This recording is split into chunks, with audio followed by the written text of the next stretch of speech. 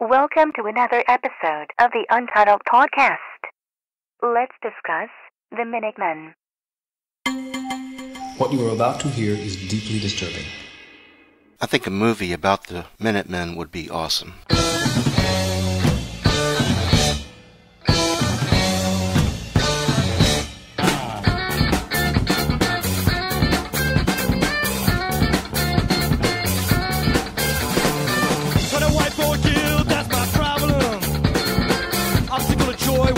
To use some drugs.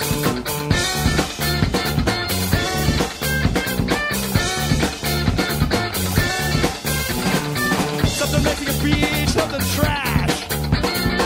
American trash, you must could ruin a good time. The Minutemen were active between 1980 and 1985. 4 albums and 8 EPs on SST Records. You had D. Boone, who was the singer in most cases and guitar player, Mike Watt, who played bass, and George Hurley, who kicked ass on the drums. The reason I say it'd be a great movie is because Boone and Watt met at 13. D. Boone's mom got them started by showing them some chords on a guitar. Mike Watt didn't even know the difference between a bass and a guitar, and he opted to pick up bass because it had less strings. That's funny that he would become such a powerful player.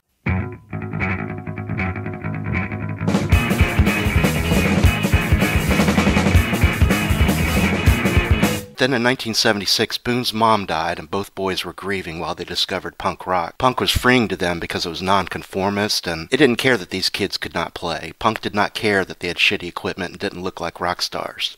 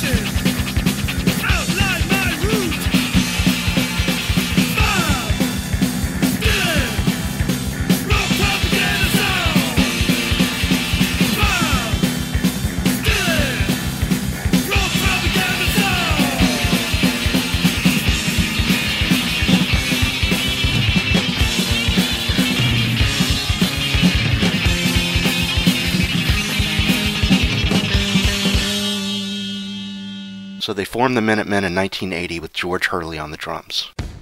All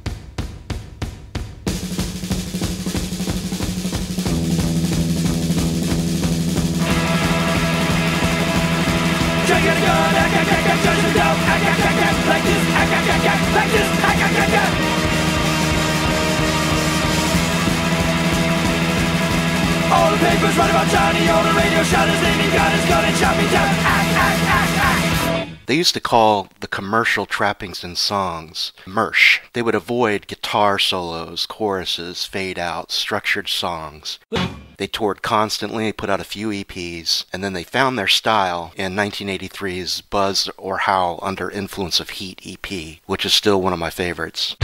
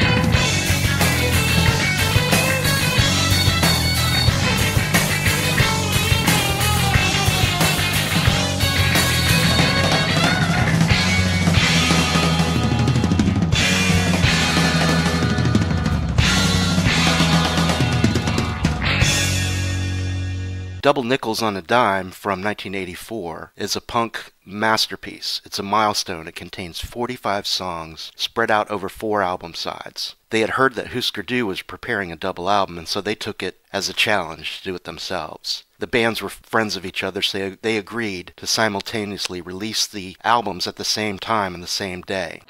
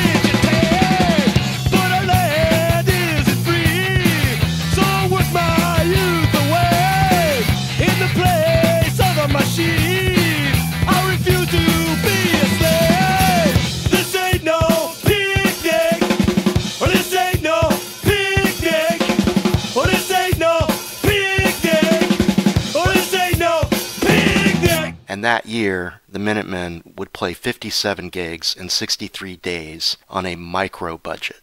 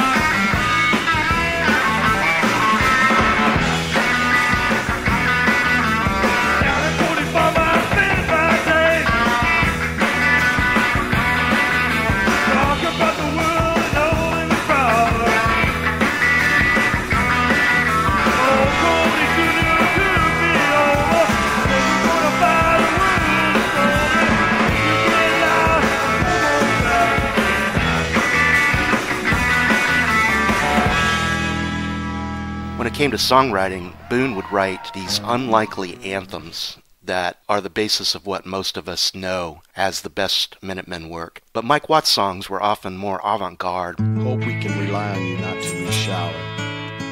You're not keeping tub caulked. Cause both downstairs bath ceilings and walls to be soggy. Tub has to be properly caulked prior to any showering. Walls are drenched. Both roofer and plumber here had to pay for 2 service calls.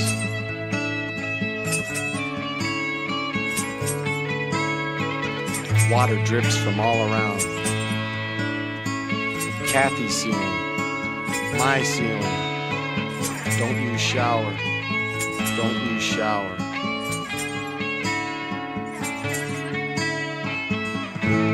But But on December 22nd, 1985, Boone was killed in an accident. He's in the 27 Club, unfortunately. He had been real sick with a fever. He was laying down in the rear of the van without a seatbelt when the rear axle broke on the highway and the van ran off the road. He was thrown out the back door of the van. He died instantly from a broken neck. His girlfriend, who was driving the van, was okay. Silence to regain composure, or rather music to soothe. Maybe a little magic could help. Things could turn around. Breathe this mood now. Hold tight till it thaws. When this poured out of me, so I'll cry less easily.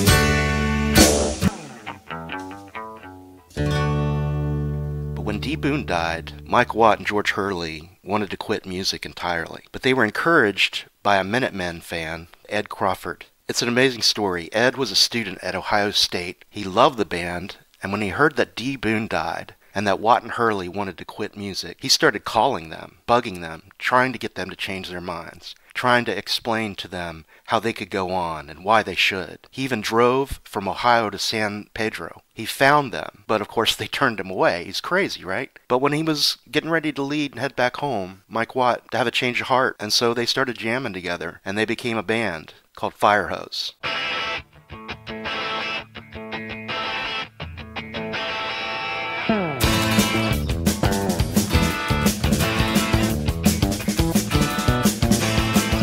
Captain, there are doubts regarding your ability to lead them. The men lead them. There are doubts in your ability. There's too many blinds in your analogy.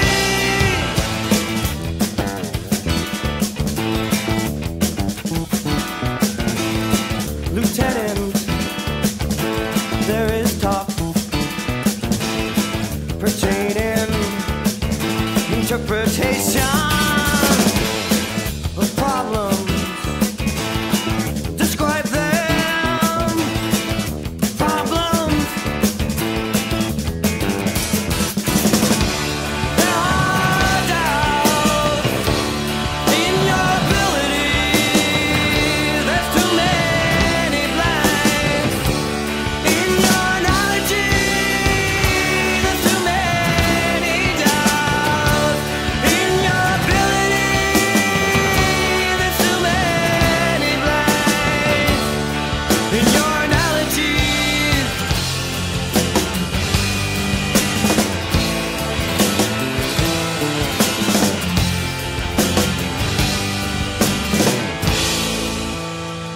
Firehose's first album is called Ragin' Full On, and it's awesome. It's really great. It's so well produced. It contained a lot of the elements of the Minutemen's best work, but it had a fresh, almost naive sound that I credit to Ed's general inexperience and intense passion.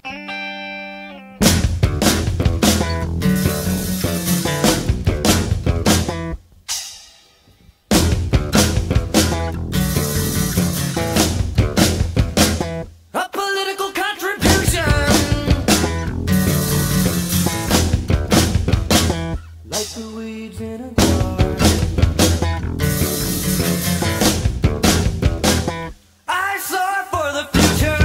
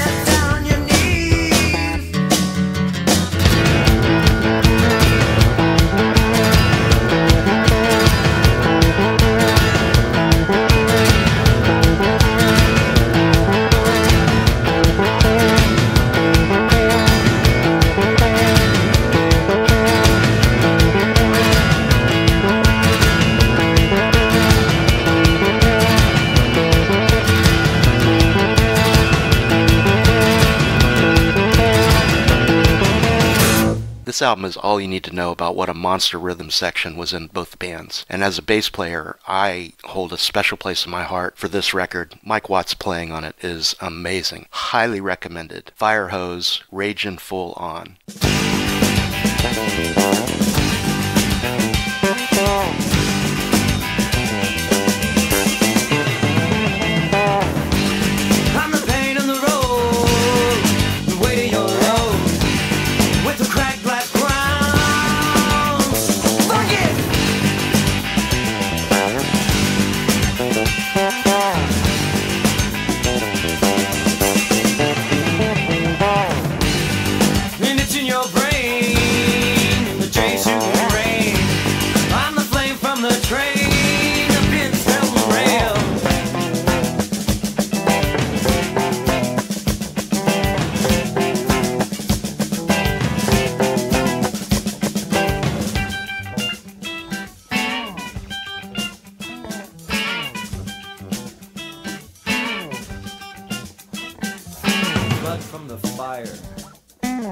Tub cool mire.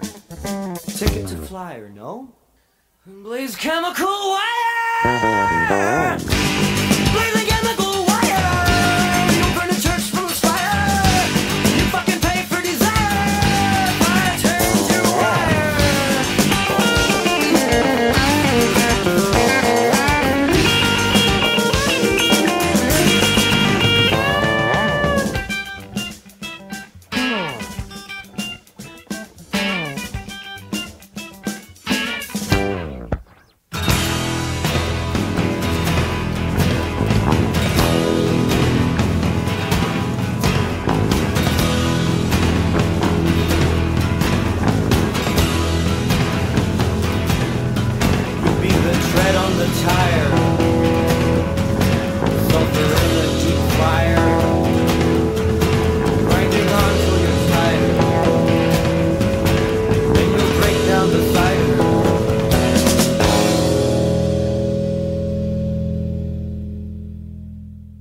This record was a gateway to Minutemen for a lot of people who came after they had already moved on and Boone had died. And Firehose went on to record a few more albums, and they eventually petered out, but they had a great run. I have to note that I had several interactions with those guys back in the day, starting with seeing the Minutemen open for REM just a few weeks before D. Boone's crash. And bands like this toured constantly, and every time Firehose was anywhere near my vicinity, I had to go. I wanted to mosh. They were such an electrifying live band. And we'd chat before and after the gigs, and they could not be more down to earth. They were like the nicest people. And then when I went to recording school in Ohio, the band was playing there in Columbus, and they asked me when I came in astonishment if I had driven all the way up for Richmond to see them. I didn't lie, and it didn't matter. They were so cool.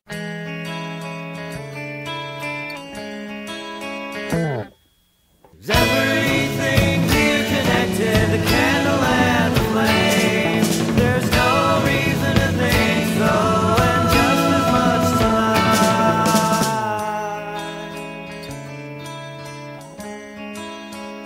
lie. I'd be a fool to say either way.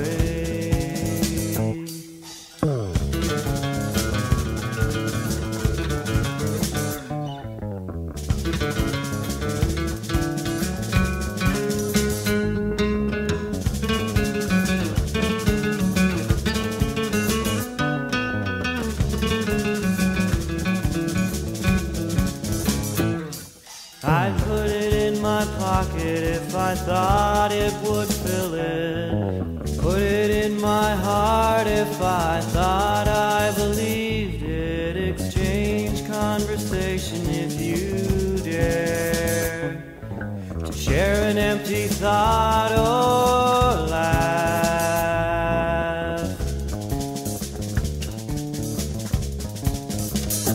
If this podcast at all interests you, I highly recommend a book called Our Band Could Be Your Life by Michael Azerrad. It puts you right in the middle of this era. It's really well written. I don't think there's been a time since then that I was so invested in being a part of this scene. So this book is special to me because it gets it right. Highly recommend it.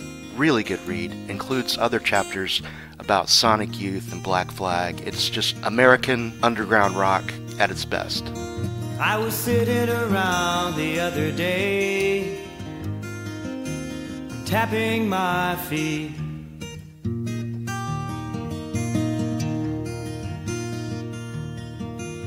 A publication came to my door, said you died and gone to sleep.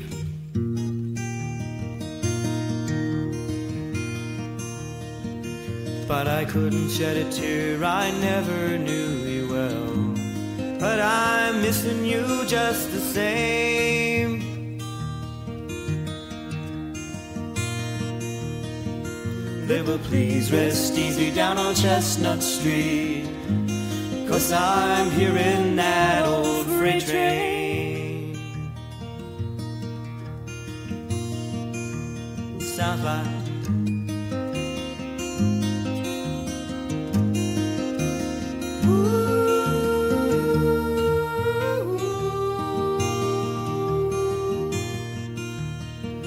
now I'm sitting around this very night, I'm listening and it makes me grin.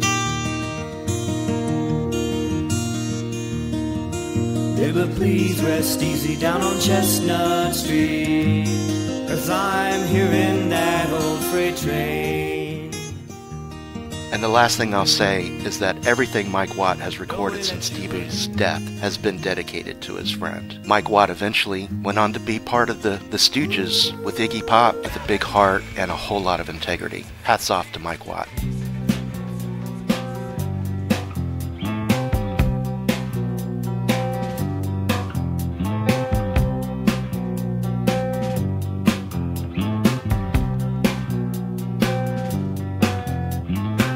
Our band could be your life.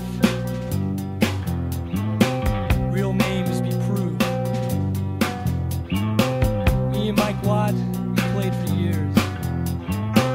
Punk rock changed our lives.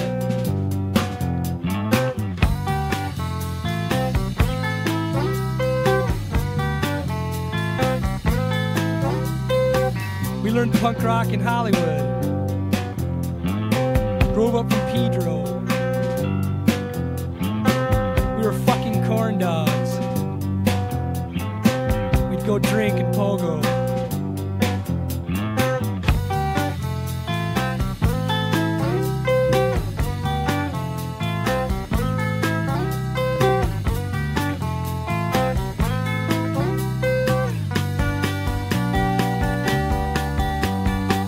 Mr. Narrator,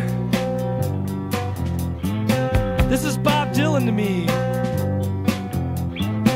My story could be his songs. I'm his soldier child.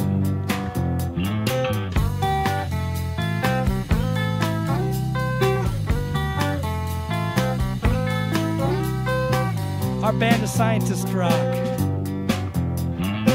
but I was E. Bloom, and Richard Hell, Joe Strummer, and John Doe. Me and Mike Watt playing the guitar.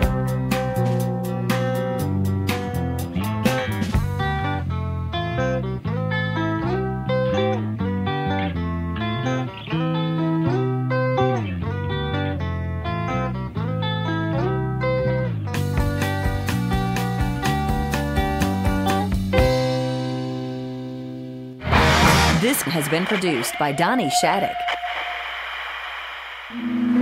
This idea where you make up your own entertainment, your own activities, I think it was really intense on us, you know, this whole idea of DIY and stuff. I guess there's a debate over this, you know, you want things for young people to do so they don't get in gangs and in trouble like this. But if things are too set up and stuff, you end up running a bunch, creating an army of robots anyway, you know. There comes a period when you're going to have to come out and do things, you know, become your own person, pick your own friends, your own guys you want to, you know, build dreams with and stuff. Big change in my life, meeting D. Boone.